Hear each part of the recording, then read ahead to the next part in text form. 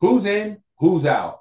You never know. Could it be the NFL's number one passing rater? Could it be the person that is sitting there blowing up this season? Is it the best receiver in the league? Is it the best quarterback in the league? Who knows? But with that being said, you already know we got the NFL power ranking. So you already know what we're about to do. Cue the music.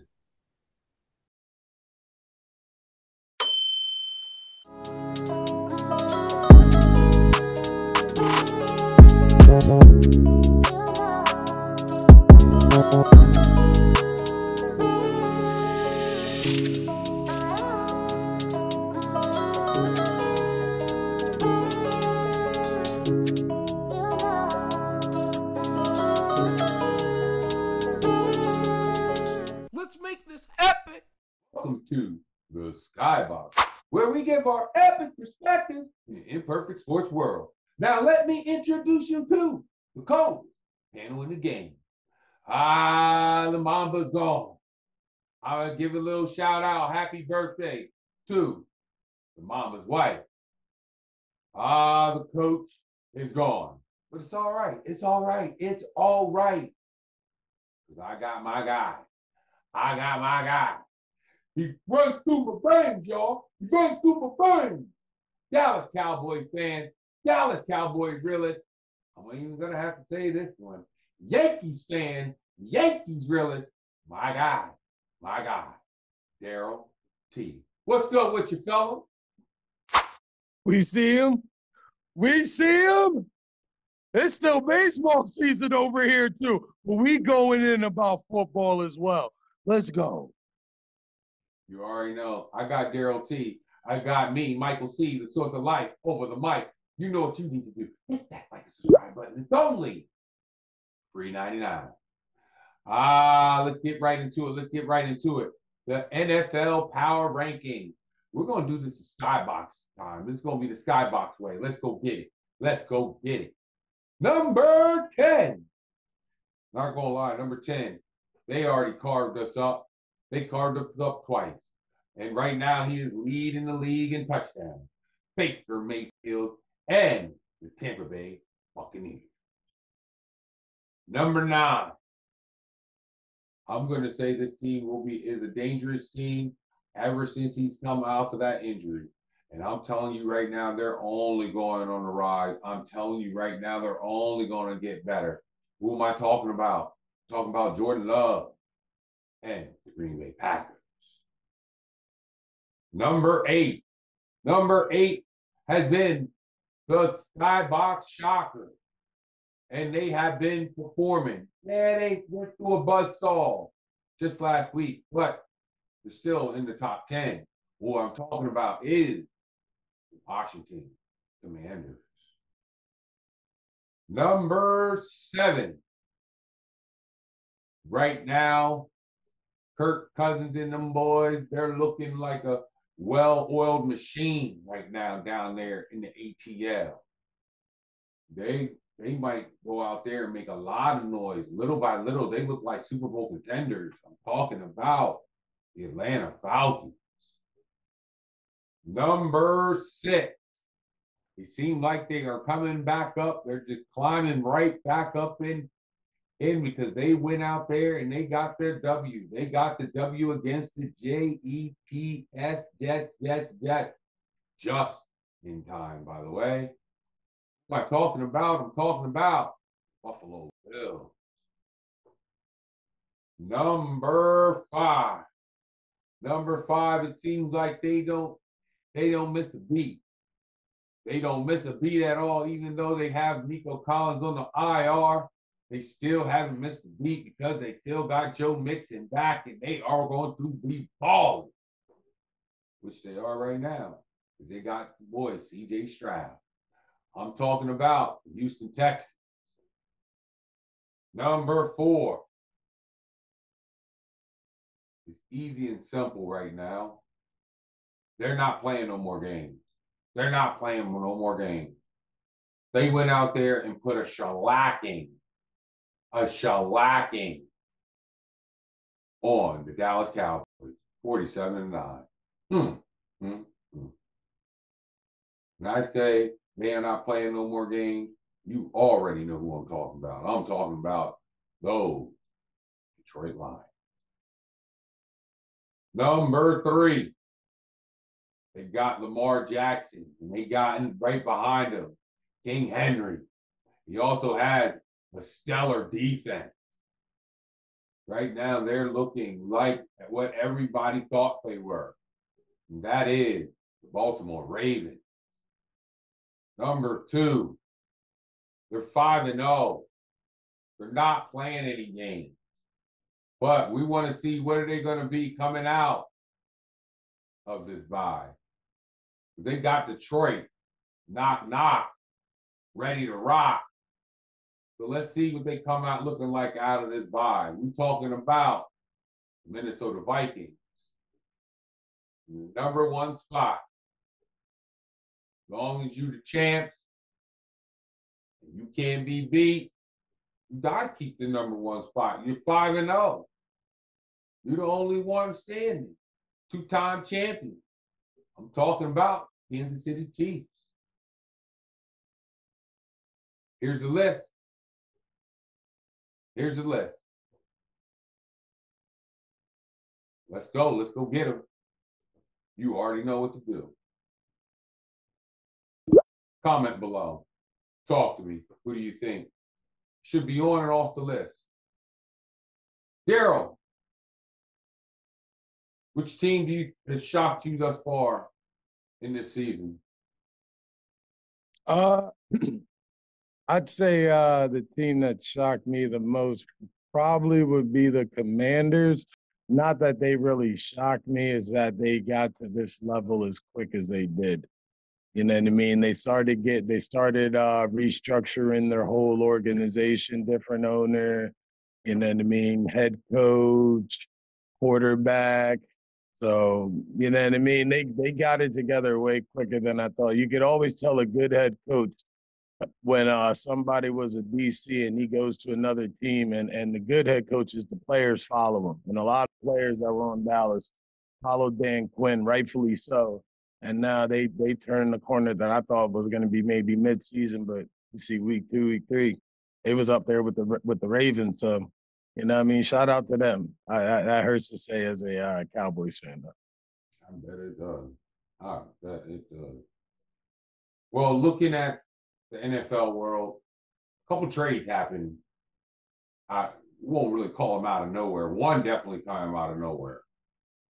Amari Cooper going to the Bills and Devontae Adams going to the Jets.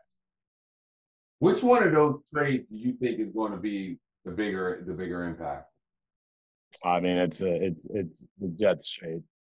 You know what I mean? That's I mean the impact you'll be able to see when they spread Garrett Wilson out one side and Devontae Adams out on another. And then they still got Mike Williams, you know what I mean? They still got Hall, they still got Allen, and then they got that dude that he got a little rejuvenating over there. And they got the Bull Lazard too. He got a lot of chemistry on that offense, but you know what I mean? Names on the paper don't equate to production on the field, Cowboys. So, you know what I mean? I gotta see it on the field. I gotta see it in real life. I would have thought you'd have thought that Amari Cooper going to the Bills would have been a more impactful one, because I think once you got Josh Allen really didn't have any weapons.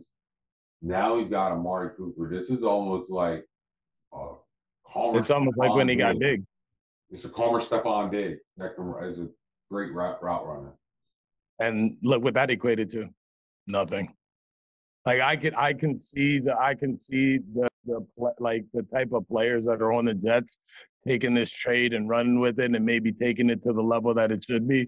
But there's nothing that has been shown to me in Josh Allen's past that told me, man, when he gets a number 1 wide receiver, he's going to take it to where it hasn't been before. I think I've seen the peak of Josh Allen. I don't think we're going to see anything further. It's going to look nice in the regular season, though. It's going to look nice. That's interesting. There was a big injury that just happened in your game when you guys played Detroit. Aiden Hutchinson. Do you think Detroit should go out there and try to go get another pass rusher this year, right now, because they're in the right now mode? Or do you think they should just ride this thing out and see what happens? You know what I mean? At the end of the day, I'm totally for the next man up type of mentality, but there are certain people that you ain't that's not a next man up type of thing. Hutchinson being one of those people. You ain't just gonna get somebody to replace him, even if the person has the ability. They will not have the chemistry. They will not have what he brings to the environment, what he brings to that Lions culture. He's been there since the beginning of the rebuilding, so he is a integral part of not only that defense, but to the culture of that organization. And I think him getting injured is going to push everybody's ability up that much more. And I don't think bringing somebody in to think they can replace a Hutchinson. That's like Kobe tore his Achilles, and it's like, yo, let's get in somebody's like, you ain't. You know what I mean? It ain't gonna happen. And I think like that injury, like sometimes that could propel a team to heights that they couldn't see before, because they're not only playing for the city now, they're not only playing for themselves, but they're playing for somebody that they know if that dude's healthy, he's going to be right in them trenches with them, right into that dogfight. So I think it's going to propel them even higher than they would be given their type of mental fortitude. But I mean, again, we'll see. You know what I mean? Something on paper. Lines win playoff games. Forget defenses. If you got an O-line and a D-line, you going to win. Well, let me ask you this, because I'm going to throw a couple names that have been out there. I mean, as you see, the Raiders are offing a lot of people now. They seem like once you get rid of Devontae Adams, Max Crosby will probably be next in line. Let's look at the Browns. They're starting to show that they're starting to offer a lot of their players. Next in line, Myles Garrett. Let's throw this one out there that hasn't even stepped foot on the field yet, could possibly sign, possibly with Detroit. Hassan Reddick. But if Hassan Reddick signs with an NFC team, that means we get a high draft pick. Which one of those three do you think would be, we'll say, a fit for the Detroit Lions, if you had to pick? I mean, I think they're all like fantasy world fits, where it's like they could fit in Madden, you know what I mean? But like, also we got to think like, what is that gonna say to the Bull Hutchinson?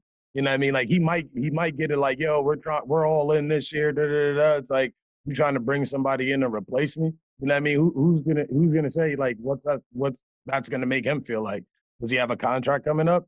He does have a contract coming up. Is he then going to get paid after Myles Garrett or whichever dude comes in? I mean, I don't think Reddick would give the type of production that Hutchinson does. I mean, of course, I'd take Myles Garrett. You know what I mean? But if that's a possibility, I don't think it needs to be. I think their offense is explosive enough that they could drop 28 to 35 points a game, and an NFL defense that can't hold a team to under 28 or at least like 20, it's like you shouldn't even be in the end anyway.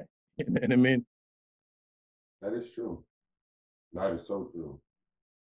Let me ask you this last question. Which team do you think right now is possibly one player or one trade away from being Super Bowl contenders? I think the Niners are one healthy person away from being a Super Bowl contender, and that's Christian McCaffrey. The fact that they're 3-3 without him, you're easily saying they're 5-1 with him. You know what I mean? Like, it's like there's a lot of teams that's like, yeah, you maybe put this guy in this scenario, but like, I mean, it's hard right now because everybody's relatively even. There's still like the tiers. There's still like the Lions and the Vikings tier. Under that, you probably got the Niners and the Bucks type of tier, and then under that, you got like the Eagles, And under that, you probably got the Cowboys. So. But all this can change. All this could change. I've seen football. That's the beauty about football. What's said last week, when you win, the narrative changes automatically. I agree. All you got to do is win. All you gotta do is win. Tell that to the Yankees that just dropped 2 runs in the 9th.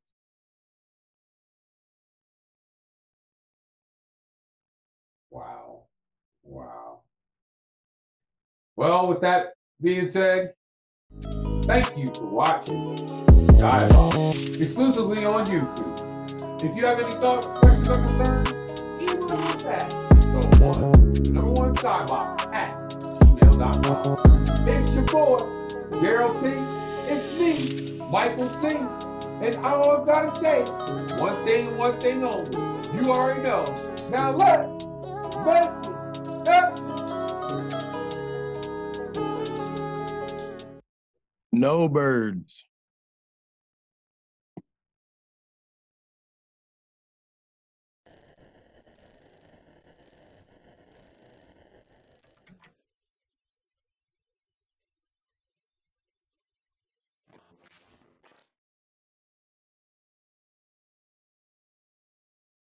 Let's make this epic. If you like this episode, just see who was the shocker last week and who may be the shocker the week after. But I'm going to tell you right now, there's a shocker in week 5.